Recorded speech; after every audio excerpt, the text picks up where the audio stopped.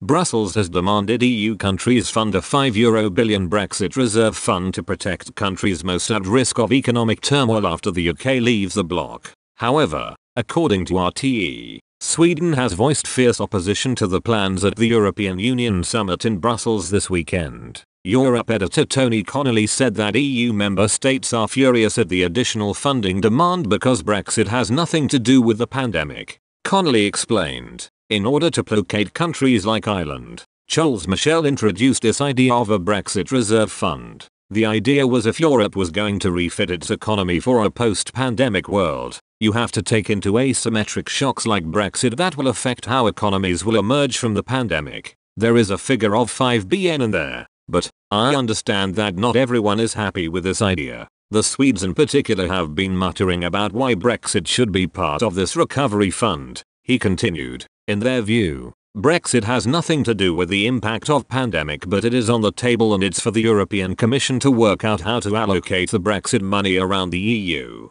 Would it be allocated by the fall in trade flows from the UK or a drop in GDP? European Council President Charles Michel announced the Brexit Reserve Fund proposal in June. He added the €5 billion fund for countries and sectors hit by Brexit to a draft plan for the European Union's next budget and recovery package. At the time, Mr. Michel said, Brexit is challenging for all of us and that is why we propose a Brexit reserve of €5 billion. Brexit with or without an agreement on future ties will have consequences in Europe for the member states, and that's why I think it's necessary to ask the Commission to prepare for a needs assessment by November 2021. Belgium and Ireland in particular will benefit from the Brexit Crisis Fund, citing that they would be disproportionately affected by Brexit as close trading partners of the UK. As a result of the coronavirus lockdowns, the Eurozone is forecast to slump 8.7% this year alone. The summit in Brussels is the first face-to-face talks of the 27 European Union heads since lockdowns took hold in March.